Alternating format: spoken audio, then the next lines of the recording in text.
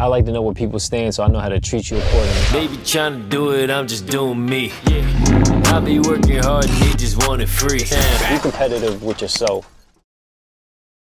Hey, what's going on? It's Jsean for another video. Before I start this video, I just want to start saying like a little positive tidbit right before I begin the video. I always end it with what I say, but I just want to start it off that way. You know what I mean? I always want to spread positive motivational energy, no matter what you're going through, no matter what you think you're gonna go through. It doesn't matter. You know what I mean? Just be consistent in your life, keep moving forward, and don't stop. That's all I'm gonna say about that. So before I even get to this video, it has nothing to do with this actual video, but any of my PlayStation users out there, did y'all see that update? I know I'm probably late to the game because I haven't been on the PS stuff for a minute, but you know, they finally activated the speaker right here. This little button right here finally works. Maybe not 100% ideally how I want to for every single thing, but the fact that it can actually work without with way less limitations than what it was when it first launched. You couldn't really use it for anything, really. But now you can, you know, say launch Netflix and all this other stuff. I think that's pretty dope. About time, right? So this particular one right here, as you see in my other videos, I'm not no expert. Let me start by saying that this is not for advice. This is not for, you know, teaching you really anything. It's more about just my life experience and my journey that I'm currently in. You know, like when I was a little kid, I was like shooting muskets and rifles and that type of stuff at one point. Nothing serious, no modern stuff like handguns or, you know, that type of stuff. No automatic weapons, etc. Have I ever shot them? Of course, but I'm not like I'm very much still like a newbie stage with all of this stuff. So I guess the quick disclaimer: if you ever see me acting in a newbie fashion or pronounce something wrong or describe something not accurately, I mean, I'm telling you right now because I don't know. You know what I'm saying? If you want to help out and, you know, leave a comment below and help me figure that out if I did something wrong. I'll try not to say it if I don't know it. And I'll avoid saying certain things that I don't know what I'm talking about. I just kind of generalize it in a sense, if that makes sense. So this is not for you pros out there or even super well-experienced persons out there. This is for people that's like me, just trying to get into it, who have a respect for in safety regards and just respect for the firearms itself. I know they're not toys and I don't treat them as such. I just want to take you along the journey as I feel more comfortable. I will be where I'm at is not an open carry or conceal unless you have you know, the right what is it called, permits or license for it, which is in the process for me. It's just that I'm in baby stages at this point, and that's where it's going to head to, right? So for me, it's for a sport. It's for protection, and it's just for collection. I enjoy it. I admire it. When I like something, I go all in as far as what my understanding is of it and what I want to get from it. So let's talk in. Let me show you real quick, though, what I had to do. If you saw my Glock 45 video, it was kind of just displaying what it was. I'm not talking about anything in the details of the firearm or taking it apart. I'll get to that point when I start learning certain things, but I was just talking about the experience and just showing you what I picked up, you know. And I think because they had to keep opening the case, and there's a lot of stuff that comes with the Glock case when you first purchase it, I think they smushed my sights a little bit. Me being at I went to instead of a corporate place where I got these at, this is the Glock 45. What I did is I ended up going to a local gun shop because there's plenty around. Wherever you're located, there's going to be somewhere nearby in you know, in a certain mile radius for sure. This site right here in the front was messed up. I was recommended the True Glows, so I was going to get True Glow. And then this one right here, I guess, I don't know if it's respected. I didn't really get time to look it up or anything like that. I just went for it. It was quite a bit cheaper than True Glows. It was still under $100, but it's still pricey to me for what it is. But these are called Ameriglows. If you can see right here, you got the orange. I think True Glows are green, if I remember right. But this is what was wedged off. And yeah, so I got that replaced, and this is the new rear sights. Either way, it's fixed, so I'm happy about that. I'm happy about the setup. This is going to pretty much remain stock. I have new magazines coming in, and yes, one of the videos I was referring to them as clips. I understand I screwed up on that. I realized it after, but I'm getting in my state. This is what they're going to give you. They're going to short you on certain things like this, where maybe in other states, certain firearms will come with different capacities, right? So I got to order or just go out of state and get the larger ones. I think it's like a 17 capacity, if I'm not mistaken. And I want one that's like a 33 or 20. I don't remember what it was. I just know it's going to be a little goofy. It's going to hang out quite a bit, but it's just something that I want. And some of the other firearm pickups that it's already in process. I just have to wait so I can pick them up. A lot of those are Glock compatible as far as like 19s and 17s, so I'll be able to use these same magazines for some of these other pickups, which I think is pretty dope. I'm getting quite a few of these because I'm kind of starting off from scratch, so I like what I like and I just want them. Some of y'all may think I don't need them. That's probably true, but it's what I want, and so that's what I'm gonna do. So I want some other ones that I just like, range guns. I mean, they could be used for other reasons, for protection, for, you know, all kind of scenarios, right? But for me particularly, I just want it for fun, for entertainment for myself. I want to take it to the range, you know, shoot some rounds off and just enjoy myself, right? I thought it was interesting. So I think they're called PCCs, I believe. I mean, correct me if I'm wrong, but one that I saw, let me know if you think, what you guys think about the PC charger. I'm really interested in it. In my hand, without knowing anything about it, I was really interested in that one first, but I ended up getting a different one, and I'll show it to you. I think next week I'm able to pick it up. It's a Scorpion.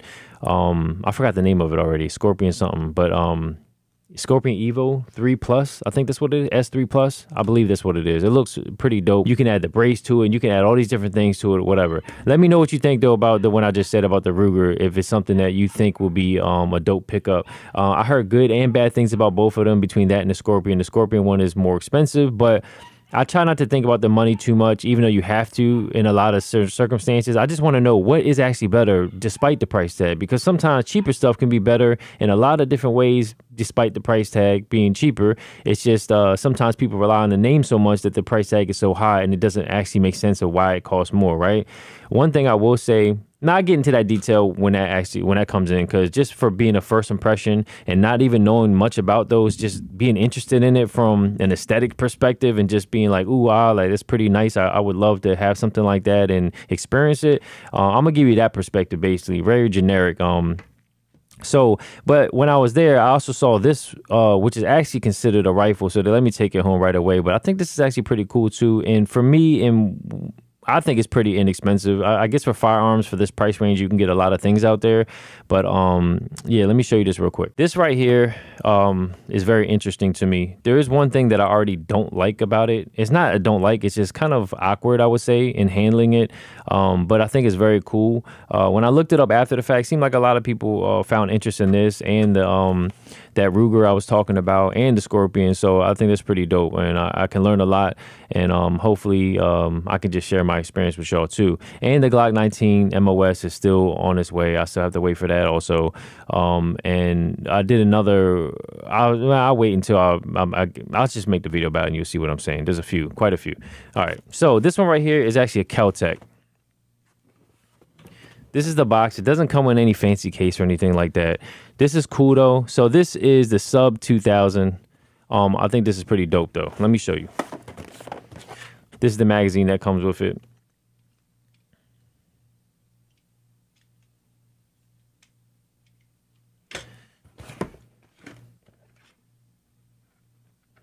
Oh, so this is what I put on my it's a Mariglow. Y'all tell me. I don't know. Is that generic or is it just a different brand that's decent or what? So in this box, it just comes with that. It comes with a booklet. Let me just show you. And another piece of paper. It tells you which, I think, compatible magazines are there. Let me just show you this real quick, though. I saw it on the shelf like this. Let me see. Hold on. Let me get the light reflecting off of it. I saw it on the shelf like this, and I'm not going to lie to you. I wasn't really paying attention to it. I thought it was just like just this part of the gun, like the brace area. Like that's all I thought it was. I wasn't really looking at it. I didn't really pay attention to it. Then I was like, the longer I was at the place, because as you know, when you purchase firearms, you have to do paperwork and it can take some time. The more time I was in this smaller shop, I had way more time to look around and just observe things. I was like, hey, well, what's that? Hey, that looks cool. That looks interesting. What's that? And I just kept asking more and more questions. And next thing you know, I was purchasing more and more items. And yeah, so I had to purchase one item that I wasn't even interested in all. No, I would say 1, 2, 3 that I wasn't even on my radar at all that I ended up doing. But the other ones I wanted, it's just I didn't know. Luckily they had them in stock, but again, I'll show you that in another video. So this particular one right here is very interesting. It's cool to me. It's very compact. It's very lightweight. I think it only weighs like 4 pounds or something like that. Definitely, I would say under 5 pounds. But the cool thing about this is, you see right here is this G17 or whatever. It takes like Glock 17, Glock 19 magazines. So if you look right here, this right here is the same. Let me pull this out. This is for my Glock 45, right?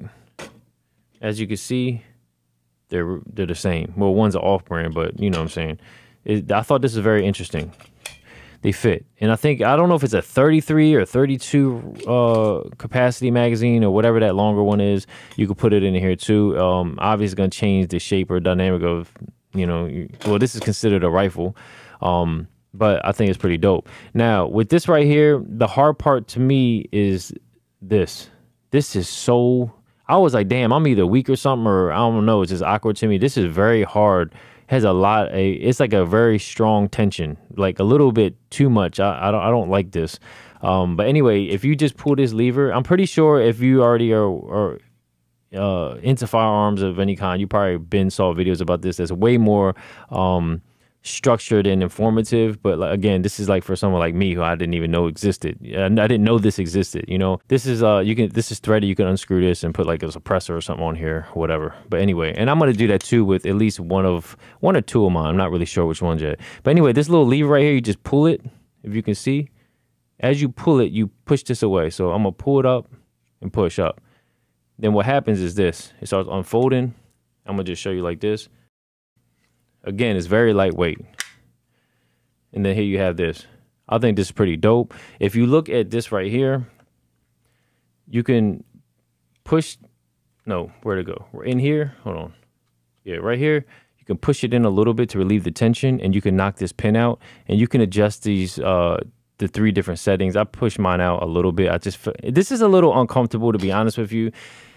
The way it sits, and the way you have to look through it, it's a little awkward, a little bit. You can obviously make it work, but it is a little awkward. But this is the thing right here that is very hard to pull back. It does come with sights, which is nice. That Ruger I was telling you about doesn't come with sights. It doesn't come with a brace. Neither does that Scorpion thing I got. But it's really cool. It has like this rail. I call it a rail. I don't know. In photography terms, that's what they call it, where you attach accessories, etc. So I don't know what they call it in this world, but yeah, you can add a lot of things on here. I wouldn't put something in certain areas only because the only thing I don't like is when you fold it though, you're gonna, wherever you mount it here is gonna hit. So this is how you unfold it.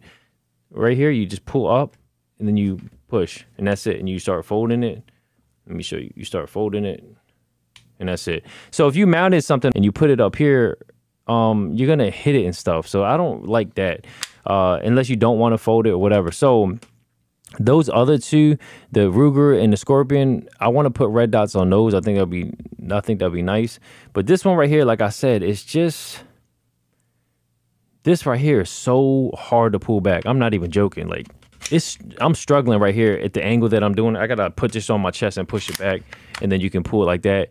I mean, I don't want to seem like I'm being weak on here. I think it's because of the way I'm holding it, but it is very like tight. To me, it's a lot more. It's a lot more than I want it to be. It doesn't feel comfortable. You know what I mean? I feel like if I let like a petite female shoot this, and she would have a tough time pulling this back. And then that's a very hard snap. So, yeah, I don't know. That's pretty much it. So hopefully that wasn't too loud for y'all. But yeah, I think this is pretty dope. It's very interesting. It is considered a rifle, 9mm. It may not look awkward, but it feels sort of it feels awkward. You know what I'm saying? I have to have this higher up. I can't have it like wedged down here and then look. I mean, I can. I mean, obviously I can. It just feels a little uncomfortable. I've read or seen other people say the same thing. So I know it's not just me. And I think these are, you can't move these. This sight right here in the back, you can't move it. But this one you can adjust. If you look right here, hopefully you can see it closely. There is adjustments right there. Let me see. There it goes. You can adjust that. What do y'all think about this? What's your perspective on this right here? I think it's pretty dope with the folding, and it seems like it'd be pretty easy to clean, etc. Very compact, very lightweight. Yeah, I'm just a big 9mm fan at this point. I would love to get some type of higher powered firearm, or I have to find out the laws where I'm at. I don't know what the, like, I got to figure all that stuff out. But with that being said, let me see. Definitely got to go. I definitely want to go and get go across the state and get different magazines though, for sure. I love how you can share different magazines across the different firearms that I have. I think that's pretty dope. What else? Yeah, stay tuned. I got a lot of pickups that I want to show you first. Again, I'm on like a journey, so I'm gonna show you first, and then over time I'm gonna kind of, the more I learn about things, I want to share that journey. So again, for people who are like me, who just want to get into it, probably a lot younger than me and stuff like that, because I feel like most people probably in my age range already are into this stuff for the most part, but I'm not. So I'm just going to share it from my perspective, because at the end of the day, it ain't even really about age. It's about experience. When I go to certain ranges, when I go I plan on shooting even out of state ranges and stuff like that. When I get to the point of the concealed portion of it, I'll share some of that information as well, for anybody who's a newbie like me. And then hopefully over as years go by, I mean, I won't keep calling myself a newbie. You know what I'm saying? So that's pretty much it. Yeah, so with that being said, make sure you do everything at top level. I can't even talk. Make sure you're always being safe first. These are not toys. I don't care. Don't be immature about it, man. Be safe. Make sure you do everything at top level, at your top level, and remember, you're no competition with anybody except yourself. So make sure your next move is your best move, or at least your better move. Till next time, later.